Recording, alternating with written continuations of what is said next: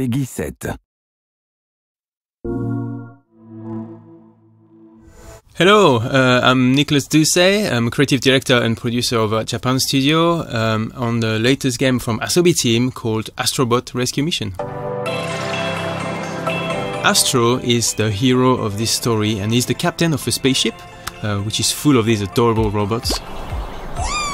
So at the beginning of the game there is an incident in space and Astro and his crew get dispersed all over space, actually leaving Astro alone.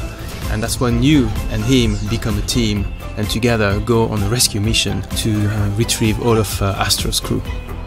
In VR, you exist as a human being, and so we are making sure that as well as controlling Astro, there are lots of ways for you to interact with the environment.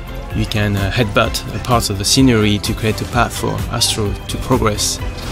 The DualShock 4 also becomes a host of gadgets that the VR player can use to help Astro. For example, you can shoot shuriken.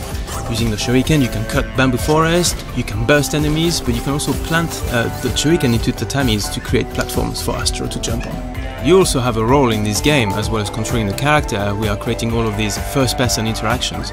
And it is this kind of combination of both types of interactions that make Astrobot quite unique.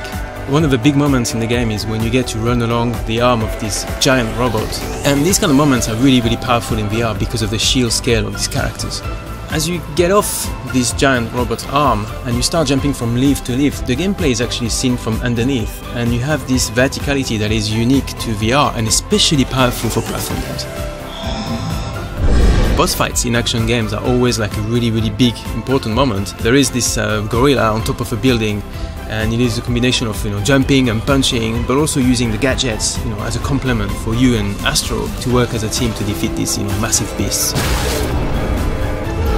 We're really thankful to all the fans who've been supporting us over the months to create this game. We hope that you're going to enjoy playing Astrobot as much as we've enjoyed making it.